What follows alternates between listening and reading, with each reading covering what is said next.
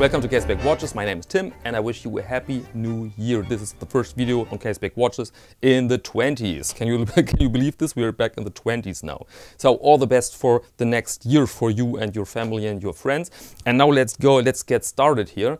I have a few New Year's resolutions. And I'm fulfilling one right now, and this is the new camera lens. I wanted to improve the video quality on Caseback watches, and they told me, you need a new camera lens. Take this one, it's way better than your older one. And it retails at 900 euros. It's so painful. But I think it's worth. We will see if the quality survives the YouTube converter. We will see that. Okay, but now to the first topic in this video. You have read the title, Dieselpunk Executive Bag. What's going on? Why do I need the Dieselpunk Executive Bag? I'm not a maniac. I'm not a Dieselpunk maniac. I see Dieselpunk and Steampunk sometimes as the spice in the soup, right? You have an item and then you have a little bit of Dieselpunk in it just to spicing it up. But I want to wear my items day to day, and so I don't need something super exotic. But then I saw an image of the Dieselpunk Executive Bag and I thought, that's my next bag. This is my next bag. I was so excited about the look, the design. So what's this? I want it. And then I realized it's not for sale. It's not for sale. It's the design work of a gentleman called Tony. And he runs, what was the website? Dieselpunk.ro. I think this is for Romania. And he runs a YouTube channel as well. And he sells only the pattern for the Dieselpunk Executive Bag and other items. And this is not an affiliate link video. By the way, I'm not affiliated with Tony. And so I can tell you that most of his designs are way over the top for a person like me or like you maybe. But the Dieselpunk Executive Bag was so insane and I wanted to buy it. And then I thought, okay, then you have to find a good leather worker who does the job for you. But I had some acquisitions in the last days or the last weeks. The watch, which is topic number 2 in this video. The camera lens retails, to be super precise, 889 euros. That's roughly $1,000. And the vacations for next June for the entire family. I've paid a fraction for that, and so bills are piling up. And I thought, okay, if you find a good leather worker, and then he will charge you what was then the price for the bag, 1,000, 1,500. I mean, leather is damn expensive. And then I've decided, okay, then do it yourself. And if you're a subscriber of the channel here, then you may know that I'm a relatively skilled tailor, relatively skilled coat maker. So my garments are made by me, and so I know my craft. But is this enough? I mean, leather is completely different. But I thought, okay, let's do it. Let's just do it. And so I visited an old gentleman who runs a leather store here in the city. And I told him, look, I'm a tailor. And what do you think? Can I make this thing? Is this possible for me? Can I make this thing with the first attempt? And he scanned me in a very critical way. And then he said, yeah, I think 50% chance that you can do this. Yeah. And I've made this decision and I said, okay, let's go. Sell me the leather, sell me the tools. He explained me some techniques. And after Christmas, I had a few days without family here. And can you believe this? Can you believe this? I've made it. I've made it. I'm not here to brag about the bag, but I personally cannot believe it. That it's really possible if you are skilled in a craft and then you pick up leather work and then you can make something like that. Oh my God! I must say I'm really proud here. I'm really proud that I've managed it. It's not flawless. I will show you the thing in the light box. Then you can see everything. But the overall look of it. I mean, look at this substantial thing. It's amazing. I'm really stunned by this thing, that a normal guy like me can do such a thing with some effort and some help, of course. Absolutely stunning. I have to make the strap. The strap is missing. I have to do it. I have enough leather for it, but like this, it's just amazing, just amazing. And so in this video now, I want to show you this thing here in the light box, and I will show you some tools I've bought, not to make an advertising, I just wanted to show you those tools together with some techniques, because you can use them for making watch straps, for example, or a nice wallet, or you name it. You can make small and big leather items with those tools. They're inexpensive, they're easy to work with, and so I just want to show you this part of the journey, which led to the Dieselpunk Executive Bag. I mean, in the office, they will ask questions there. Who has made this thing? Wow, crazy, absolutely crazy. I'm still excited. With the bag. And then, when we are in the Lightbox, then I will take the opportunity to show you a very interesting watch, which stylistically fits the Dieselpunk Executive Bag a little bit. And this is this thing here, this beauty. This is a very rare Speedmaster reference, Speedmaster Automatic with a 18K gold bezel. And this is, the watch provides an interesting aesthetic, but also an interesting technical aspect I want to explain, I want to discuss a little bit, and this is the modular chronograph.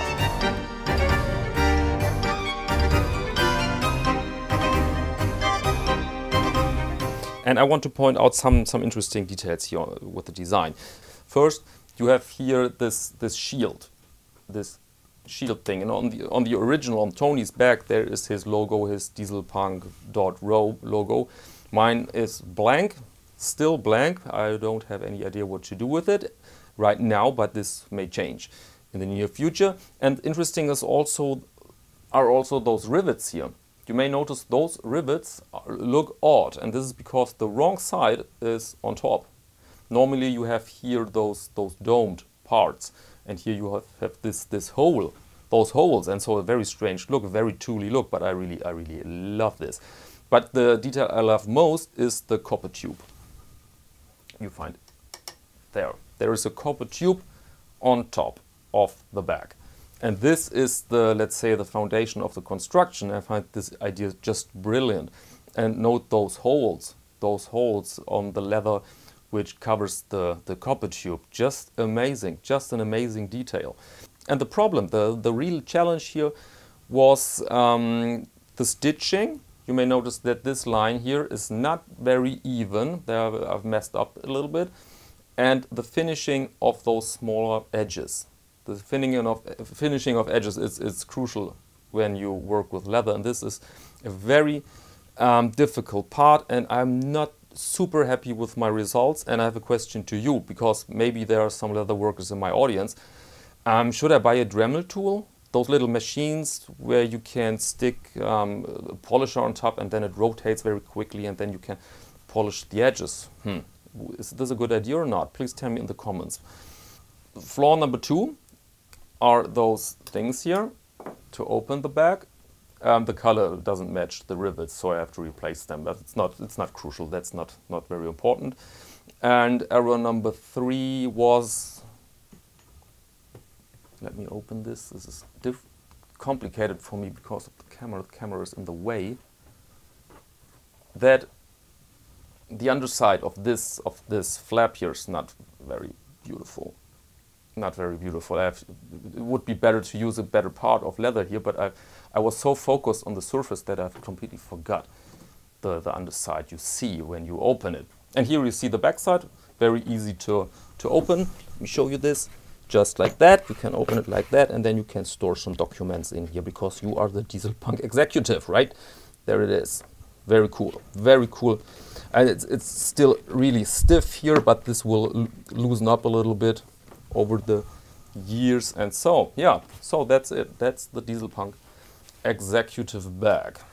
Really happy with it. There you can see the copper ending. You can buy this at your local plumber, by the way. Okay, that's it. That's the Dieselpunk Executive Bag. And I think now you can imagine why I'm so excited over this piece. It feels absolutely amazing. Okay, now let me show you some of the tools. This is the first one. You have seen this. This is a puncher. There you punch holes in the fabric to have a precise stitching here.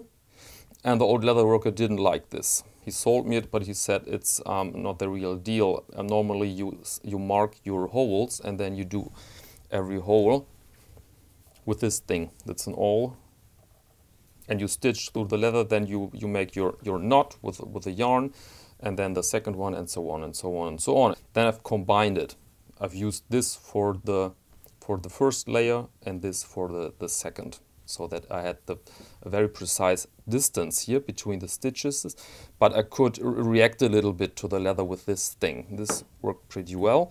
The second thing I find super useful was this little thing here for cutting edges, because the edges are important. If you see this piece here, then you want a nice edge. This is important for the overall look, and as I explained, my edges are far away from perfect, but this was a good addition to reach this look here.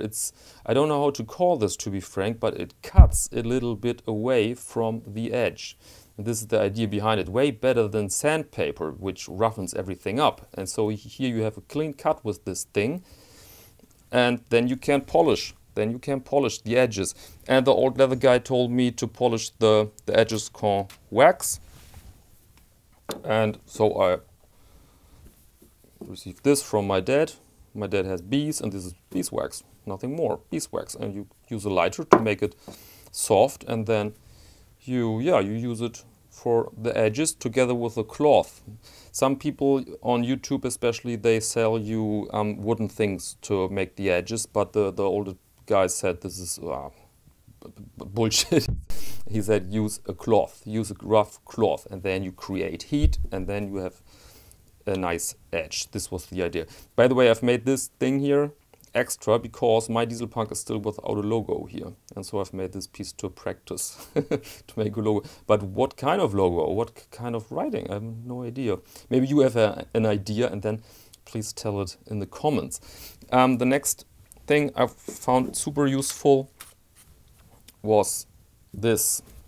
This is a very advanced full metal slicer. It's super handy for woodwork and also for leatherwork because it's extremely sharp, and you can use it with one hand. You can use it with one hand, and the other hand secures then your leather or your wood. And so big recommendation if you want to buy something really handy and with good quality for your projects, then buy one of these. Again, this video is not meant to sell you things. So I don't know if I place affiliate links in the descriptions. I mean, when I find some of these tools on Amazon and they are good quality with good ratings and everything, then I will place it as an affiliate link, but it's not the main purpose of this video, as you may know from my other videos. I don't like the influence sometimes of affiliate links. They influence the program in a way I don't like, and so I use them very, very rarely. And the last pair of tools are, you need some of those. You can make it yourself with leather. This will protect your fingers. And you should use them. You should use them. I know that especially older craftsmen often tell you that something like that is for pussies. And in my opinion, it's not. It's very important to protect your skin and your blood with one of those. And last thing, I've used this to to secure parts, smaller parts. And now let's clean up. Impossible. I think I need a new cloth here for the light box, but I want to show you the watch now. And so let's clean up a little bit. And now look at this. This is without any doubt the most beautiful Speedy I've ever owned. Maybe the most beautiful Speedy I've ever seen. This, ladies and gentlemen, is a steel case with a golden bezel. Golden bezel. I think, what is it? 18 karat? Maybe 18 karat gold. Such a stunner. And together with a really, really white dial. Crisp, clean, white dial. And this overall look here. I mean, the steel together with the gold, together with the black, together with the white, and this distinguishable case here. It's so beautiful. Really, really great watch. I was so happy to buy this thing. And the overall dimensions here are very typical for a Speedmaster Reduced. Case diameter is 39. Case length is 49.5, and the thickness is 12.5 millimeters only. So very, very small for a Speedmaster. And what I want to show you here especially is the lug width is 18. And there you can see that this is an older watch. Because nowadays no manufacturer would construct such a watch case with such a narrow strap, because yeah, for menswear, it's very unusual to use any more 18mm lug width, but it makes the watch itself a little bit bigger on the wrist. I will show you the watch on my wrist in a second. And this is a plexi, of course, fits the time. This watch is from, let's say, 1990, I think. And so has a little crystal and together with this form. And you may see here the finishing is very advanced. You have brushed sides together with polished surfaces, together with the gold. And you see dings and dangs here, by the way, which for me is perfectly fine. I have no problem with signs of usage. But overall, really, really great looking piece. And the strap is a Herzog strap. This is my strap of choice. So not the original strap. I still have the Omega clasp, but you know what? It's not important for me. Normally I store the original clasps in a little bag, and that's it. And now let's speak about the movement. This is interesting. This is a so-called module chronograph. What does this mean? It means inside is an ETA. Is an ETA together with a module, and the module is the chronograph. I've taken an image at the watchmaker's shop, and there you can see the disassembled watch. There you can see the back plate of the module together with the movement, the ETA movement. And the idea behind this is very simple. They wanted to make a watch which is easy to maintain, which is easy to service. So the watchmaker services the ETA, and he lets the module untouched. The module is designed to last decades, literally decades, and so it's very easy and very affordable. Cost you about 200 to 250 euros for an independent watchmaker to service that watch.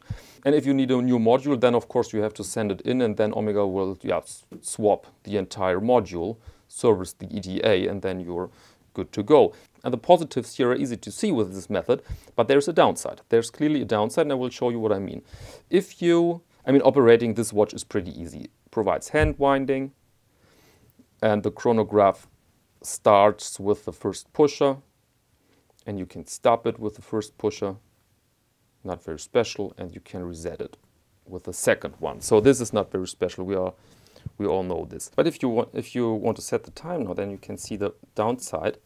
Now the second hand is running, but it takes a while after the minute hand follows, because there is a transition between the ETA and the module, and so it takes some seconds for the minute hand to follow the second hand. And so if you want to set the time super precise here, then you have to anticipate this.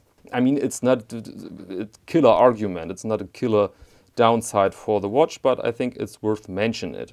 And some guys said to me, yeah, but this wouldn't fit in a spacecraft. This is an entire different watch from the real Speedy. And you know what? I don't want to be in the spacecraft. Of course, this is an entirely different watch with the gold. I mean, let's be honest, this is a dress Speedy. This is a Speedy you wear together with a nice suit, or let's say business casual or something like that. This is not the tool watch.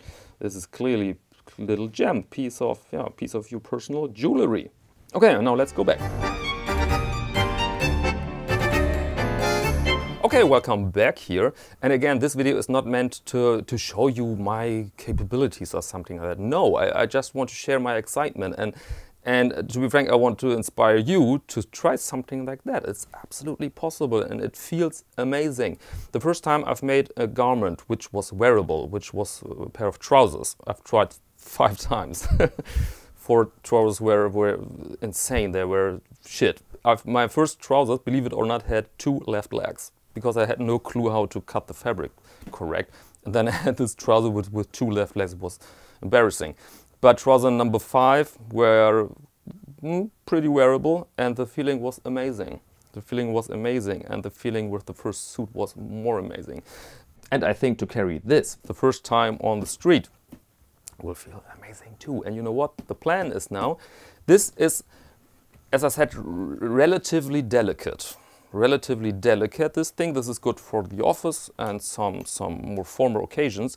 But I want Dieselpunk Executive Bag for the road, really robust. And so I will make this again in another leather, in a more robust leather, more expensive leather maybe. And the goal is that this is then my bag for the rest of my life. And so Insane plan, I know, but I think I will do it. I think I will do this. Okay, but now we are at the end of this video. Thank you very much for your attention, and maybe until next time.